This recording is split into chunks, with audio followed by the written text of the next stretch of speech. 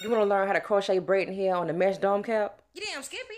Alright, I'm about to show you how. Let's Let's go. go, sis. Okay, insert the latch hook on the curvature of the head. And you're going to push it through. Get your braiding here. Close the latch. Pull it through to the other side. Make sure you hold it here tight. Bing. Alright. Uh-huh.